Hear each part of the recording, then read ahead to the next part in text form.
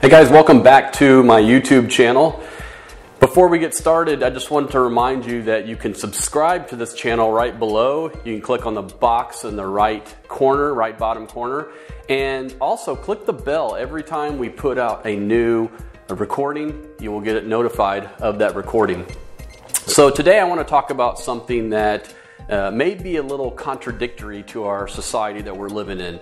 We're always taught that retiring early. How do you retire early? 5 steps to retiring early. Keys to retiring early. Well, today I'm going to give you 5 things to think about of why you should keep working.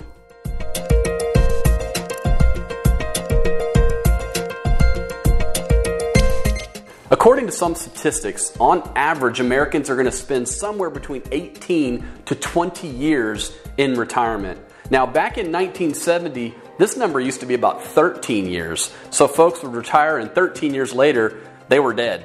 They only were on Social Security about 13 years. Now it's around 20 years on average. That means some people are actually in retirement longer than 20 years. That's putting a tremendous strain on Social Security.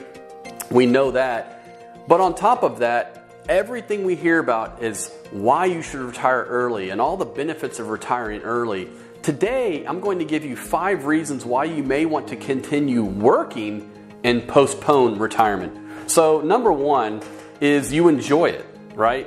A lot of you got into your profession because it was something you were interested in. It was something that you maybe studied in college, and so you got into it because you had a passion for it. And if that passion is still there, you're going to want to keep working. Everybody creates this bucket list. When I retire, I want to do this, I want to travel here, all these different things they want to do.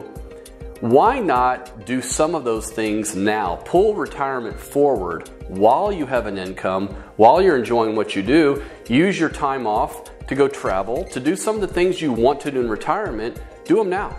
Do them while you have this nice cash flow and this income.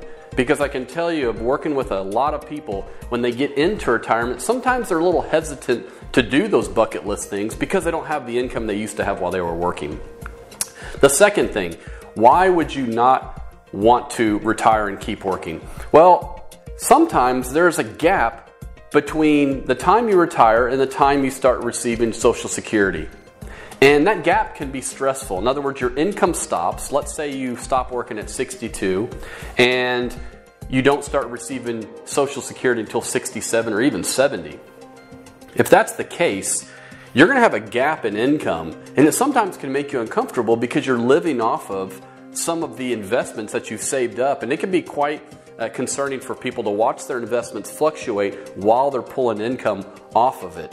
And so that gap can sometimes be stressful. So to eliminate that gap, you may continue working all the way up until you do start Social Security. The other thing about that is the longer you wait to take Social Security, the higher your Social Security is going to be. A third reason to continue working and not retire is that you frankly haven't saved enough. And so as you continue to work, you're going to keep saving through a 401k, maybe you have a match, things of that nature. And so as you keep saving, obviously that's going to be less and less time that you spend in retirement. And because of that, it's going to put less stress on your savings in retirement. The fourth reason to continue to work, the benefits, they're just too good, right? You get some of your medical paid for. You get the 401k match. Listen, if you're getting a dollar for dollar match up to 6% or 5% of your income, you're making 100% return on that 5 or 6%. You can't really beat that elsewhere. So it really helps your 401k go up much faster. There's lots of benefits of working for a corporation. And so those benefits are going to continue. And I think medical insurance, frankly, is one of the biggest ones. If you're retired before age 65 and you're not yet on Medicare, then finding insurance or maybe staying on your old company plan is still going to cost you a lot more, and that can be stressful right at the time you're supposed to be de-stressing. And the last one, and probably the most important, when people retire, there's a fear that they're going to be idle. Maybe you've already done some of your bucket list things. You've already gone places that most people would do in retirement. You've taken the cruises, you've gone overseas, you've traveled, you've done all the things you've wanted to do, and you don't really have any huge goals or things you want to do in retirement. And so there's a fear of being idle And so continuing to work, staying in the workforce, giving back to society, continue to do the things you enjoy like we talked about earlier is really important. And there are some studies that show, by the way, that the longer people work, they tend to live longer. Now, the caveat is if you're in an extremely stressful job, which I have clients all the time that are in really stressful jobs, they got to get out of it. Maybe you switch careers, maybe you go into semi-retirement where you earn some extra income and do something you really enjoy. But for most people who kind of enjoy their work and they want to continue on, it can be actually healthier to keep doing that.